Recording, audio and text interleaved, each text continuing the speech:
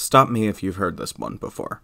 There's a fighting game, and it has a roster comprised of a serious, disciplined male Eastern Asian martial artist, a cocky blonde white man, an Eastern Asian coated woman in revealing or tight clothing, a white woman with ties to the military, a black man focused on boxing, a ninja, and a big bad guy. Yeah, that sounds familiar. Well, that might be because that grouping could be used to describe King of Fighters, Street Fighter, Virtua Fighter, Soul Calibur, Killer Instinct, Dead or Alive, Mortal Kombat, and Tekken. And I'm sure there's others that I forgot. I could get into why this might be. Maybe fighting games all take cues from each other, maybe they're all inspired by exploitation movies, but there's an undeniable set of recurring characters. Another common recurring character? The Native American warrior. T-Hawk, Chief Thunder, Nightwolf, Rick Stroud, Wolf Hawkfield, Blackhawk, Condorheads, Nahova, Eagle, Pakawa, and that's not even including NPCs and adoptees. In almost every successful fighting game, there's a Native American character, and it's not great. Now, as you know that I advocate for representation, you might think that I would be glad that all of these independent companies chose to represent indigenous New Worlders. But the characters in these games are so stereotypical, so generic, and so culturally confused that I think we'd be better off without them. What do I mean? Well, while I could go through any one of these characters, explaining how they rely on stereotypes and are a hodgepodge of different cultures, in interest of saving time, I'll look at Mortal Kombat's Nightwolf. Nightwolf was recently released as a playable character in Mortal Kombat 11, so I think his current surge in popularity will help me make my point more clearly. Nightwolf was first released to the public in a promotional interview with Midway Games in a 1995 issue of Video Games, the Ultimate Gaming Magazine. At this point in development of Mortal Kombat 3, he was known simply as Indian, meaning that his character was built from the ground up in regards to his race.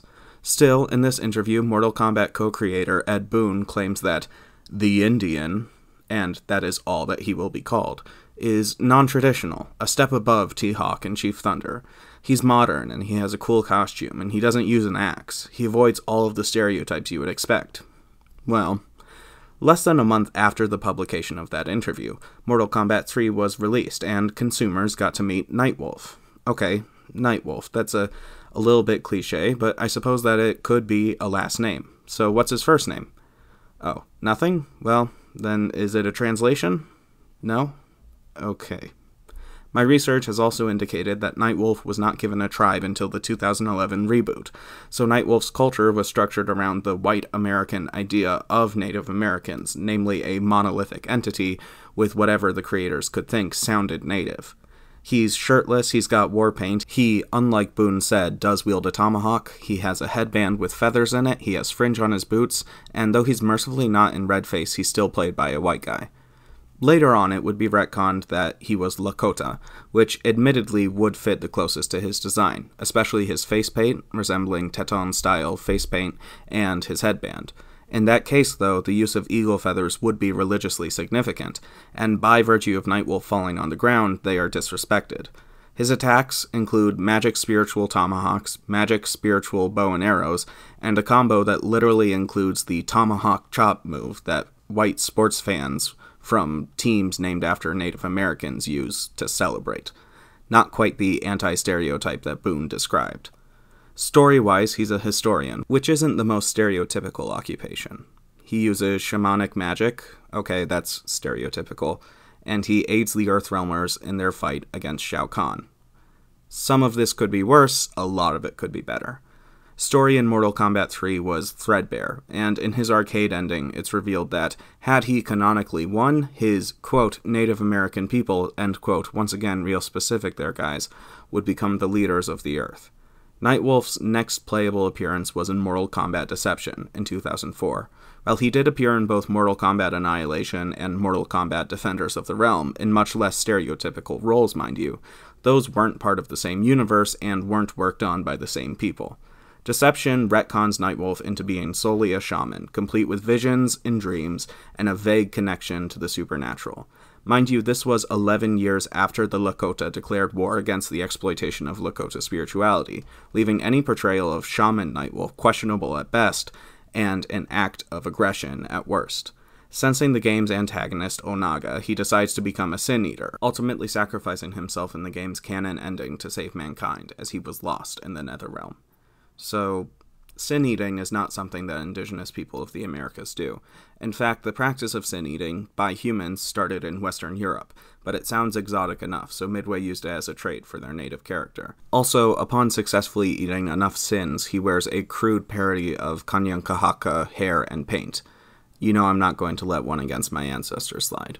So, the Haudenosaunee have been demonized in a more specific and relentless way in American media, even before the Revolutionary War. Alongside the Algonquin, being the first people that were encountered by Europeans on this continent, the Haudenosaunee have been consistently dehumanized and othered. So, when a character absorbs sin and begins to appear Mohawk, I doubt that there is any real intention of providing positive representation.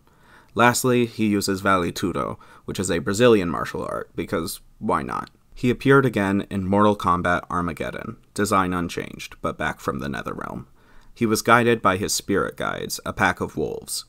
Okay, it feels like a broken record at this point, but spirit guides are not a tradition of indigenous religions. Again, it's a Western concept, referred to mostly by black and white American spiritualists. These guides, which will recur throughout the series after this, actually more closely resemble totems, an Ojibwe concept, but make no mistake, this is still a corruption of that.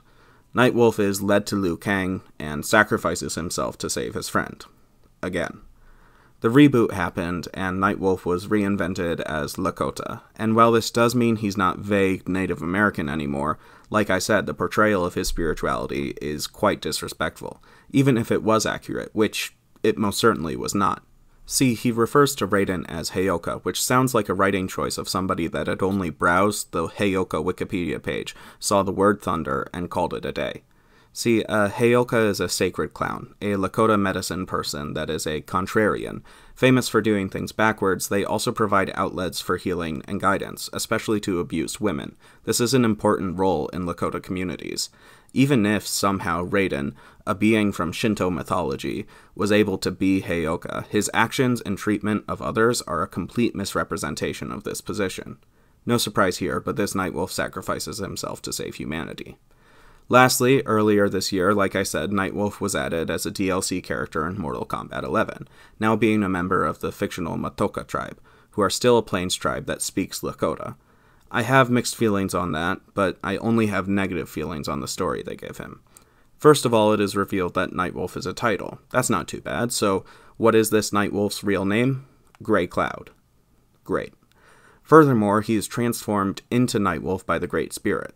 Ignoring that Wakantanka is still revered as sacred today, with many believing that it encompasses a pantheon and should be translated as the Great Mystery, the game says that the Great Spirit was killed by the game's antagonist. Look, I'm not saying that a game needs to say that a religion is real, or even that it's possible, but this is extremely tasteless. Add in Nightwolf's new spirit animals, his scalping brutality, his move called native violence, his continued reference to Raiden as Heyoka, and this game really did not try hard to avoid stereotypes. Compare this to Thunder in the Killer Instinct remake. Not the original, mind you, that was even worse than Nightwolf, but the reboot. The developers consulted the Nez Perce tribe to make the most accurate, most sensitive, and most respectful character that they could, and he still turned out extremely awesome. You don't have to compromise style for respect, and when representation of Native people is as low as it is, keeping away from stereotypes is a great and easy way to both educate the ignorant and support the oppressed. This isn't even touching upon how often Native people in video games are portrayed as stoic, serious warriors, virtuous but humorless, and almost alien. That's far from an accurate sampling of humanity if every indigenous character is stone-faced and grumpy. So, while definitely Thunder and Raton Haketon from Assassin's Creed are better than others, don't let a stereotype of character be pervasive either. Instead, meet with people. Learn about culture, mature, and collaborate with those that you plan to represent, and you'll be a positive force for good. Thanks for watching. Before I end the video, I'd like to plug a donation page.